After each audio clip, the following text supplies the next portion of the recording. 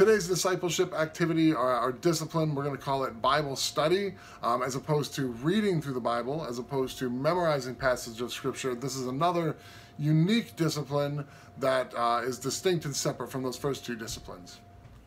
The idea of Bible study is to slow down, to make observations, to take time as you go through the Scriptures to ask questions, to cultivate wonder, to seek answers to those questions. So if you were concerned that maybe in reading through the Bible you're reading through too fast and missing stuff, well, don't worry. This is a different type of activity where you slow down and pay attention and try to dig in and unearth new things. So big picture, the hope of studying is that you can actually get into the mind and the spirit of the writer and the author, that you can see their train of thought and their line of thinking.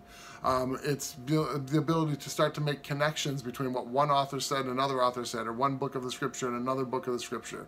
Even to start to find and draw connections between the Old Testament and the New Testament, so that you begin to see this web of connections in the Scriptures, which we know is there from the very fact that Jesus' name is the Logos. He's the one who holds all things together, so that we believe that all throughout the Scriptures there are connections to be discovered and unearthed and enjoyed. Awe, or I should say wonder, is a huge part of Bible study. If you don't have good questions, you're not going to find good answers. So even though you might not get immediate answers to all of your questions, the goal of Bible study is to make observations and to notice things that elicit wonder, that we can put before God and we can ask Him questions, or we can search the text and look for answers to our questions. But wonder is the fuel and the supply of Bible study. As we cultivate and develop that, we get good questions which fuel our energies to search for good answers. Ultimately, the goal is to come up with what I would call like the BGT, or the Bill Gooker translation, or your name, to come up with your translation. You want to take the words that somebody else wrote, understand them well enough that then you begin to speak them in your own words and in your own language. And that doesn't mean that you're writing your own Bible. It just means that when someone says, well, why do you say it that way? That you've studied it enough and you have enough reasons that you can go back to the original text and say, see, this is why I'm saying it the way I'm saying it. This is what I see. This is what I observe. This is what I understand. Because it becomes powerful when we study the Scriptures enough that they become internal to us, that they begin to be communicated in our own language, in our own metaphors, and our own pictures. And those two things work in harmony, right? I don't want to be independent of what the Scriptures actually say, and vice versa. I don't just want to be reading the letters off the page without understanding. I want these two things to come together. The Word of God and the Spirit within me forming understanding and communication. Let's take a second and talk about the opposition, or the things that get in the way of true wonder and Bible study. One of them is, and I don't take this too extreme, is commentaries actually can be a very big hindrance. Commentaries are when somebody else puts their comments and their understanding and their interpretation around the Scriptures. And they can be helpful. I just want to downplay them in that what happens is when we mistake commentaries and Bible study, then we let somebody else do the work for us and we think that we've studied. And really what we're doing is learning to parrot or regurgitate what somebody else observed and saw. So I'm not saying there's never a place and never a time, but when it comes to actual Bible study, my personal belief is to leave commentaries out of it entirely, to actually do the work ourselves, to spend time making observations and taking notes and noticing things and praying and asking the Lord for revelation. In a way, it's kind of like getting the Cliff Notes or watching the movie versus reading the book, right? We want to be in there studying firsthand, and then later on maybe we confirm it and see what somebody else saw, but we don't want that to be driving our study.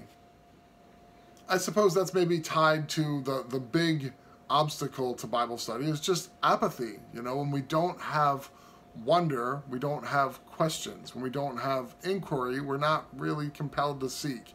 And that's something that we can maybe pray for and ask the Lord, give me a sense of awe, give me a sense of wonder, make me hungry, make me thirsty.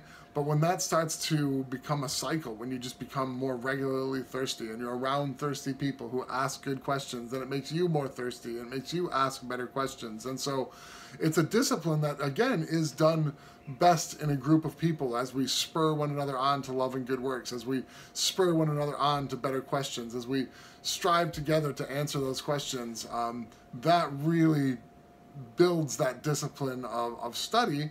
And again, it's to end up with understanding, it's to end up with reasons for your understanding, and being able to communicate the scriptures in your own words.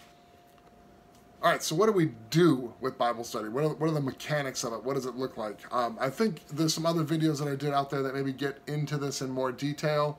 And again, I don't want to do all the detail in this video, but the idea is there's some tools out there. Chris Pollock, he's a brother. If you know him, ask him. If not, talk to someone I know who might know him, and he can point you to a tool that he made called a manuscript maker. Fantastic to get rid of all the distractions of numbers and chapters, to be able to like look at the Bible without all these, without all the documentation on it. There's text analyzers that you can find online to look for repeating words. Probably my favorite tool is called the Blue Letter Bible app.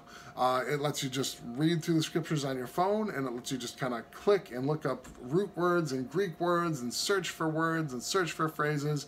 Just great little tools that help us to dig deeper into what we're reading and to just peel back the surface and look a little deeper. One piece of study that I think is just really valuable is looking at the original Greek and Hebrew words. So if you have your Blue Letter Bible, I love sitting there during preaching and having it open and just digging while people are talking, investigating the scriptures. I love to look up the root words. And if you just do that regularly and make it a habit while you're reading, while you're studying, while you're listening, after a while, it's funny, you actually start to become familiar with the different words and what they mean and the nuances, and it'll give you deeper insight to the scriptures, and sometimes it even helps you make connections between various books of the Bible, various passages of scripture. Now, as a discipline, as a work, I like to print out books of the Bible, short or long, and then read through them, dividing and just putting like slashes where I see breaks in thought, changes of thought, changes in ideas. And so then after I kind of break it down and try to capture every idea, then I'll narrate in the margin on the side and just write down what's the main idea of that passage, what's the main idea of that section, and try to capture each thought and write it in my own words. Then after I've captured those thoughts and I have this flow of different ideas, then I'll go through and I'll look for words that are repeated, words that are emphasized, dig deeper into the meaning of those words. And so, I'll take highlighters and I'll highlight the same word over and over again. Look, the word love appears 15 times, or, oh wow, there's a strange word, propitiation, what's that? And I'll look it up and define it. And so that just helps me get richer in my understanding of the text. So first break it up into ideas, then examine the little nitty-gritty details, and I can't even describe for you what the Holy Spirit will do as you just do that exercise. Things will pop out, things that will engage you and create awe and create wonder and create conversation. Remember, that's the goal of Bible study. Then after I've dug in and defined words and pulled up these little nitty-gritty details, what I'll try to do is bring it all together and try to retell the message or retell the storyline in my own words. Again, so you start from what's being said and making observations, digging into the details, and then trying to express it in my own language and in my own words. And again, that whole process from start to finish of eating and digesting and then regurgitating, that's ultimately when someone else does a commentary, what they've done, or when someone else preaches a message, what they've done. You're eating the milk, right? Someone else ate, digested, produced milk, and served it to you. What we're talking about here is the discipline and the exercise of eating the meat for yourself so that you can turn it into milk for others. I want to leave you with a piece of encouragement and say, take risks in your Bible study. I mean, really stretch. Don't try to be conservative and to say and see things exactly the way other people have said it before you. Like, that's the safe reason why people use commentaries as well. This guy said it and he was published, so if I say what he said, I'm safe. Take risks, all right? And this isn't because doctrine is not important, it's because doctrine is very important, that we don't want to just get into a rut. And trust that in conversation you will be shaped, you will be corrected, you'll be informed, and you'll exchange better things. But to do the work, to explore for yourself firsthand, and maybe even be wrong, is fine. It's you engaging with the Lord in the scriptures that is the key. So take risk, speak what you're seeing, and allow people to speak back to you and to interact with you about the observations you're making. Trust the Holy Spirit. I mean, He has promised, He has given to you to lead you into all truth, to guide you into all truth. Trust that He will do what He's going to do. Put your faith in the Holy Spirit to guide you into the truth, and then relax a little bit and enjoy the awe, enjoy the wonder, enjoy the exploration, enjoy the investigation, enjoy the Lord. That's the whole goal of these disciplines, right? Is to enjoy the Lord and to grow up into Him, to stretch those muscles, to work out, to learn to eat meat, to learn to serve others milk. So quick summary, treat the different books differently, right? I mean, there's Gospels, there's epistles, there's narratives, there's poetry, there's wisdom literature. You can really apply this to any of the books, just divide them up into thoughts and concepts and movements. Treat it like literature, figure out the plot, the main idea, the themes, things like that. Discover the flow and the emphasis and the repetitions. Just pick these books apart. Epistles are the easiest place to start, so maybe start with the epistles, and then maybe move to the Gospels and the Old Testament. Just have fun with it, enjoy it, slow down, pay attention, try to break down the thoughts.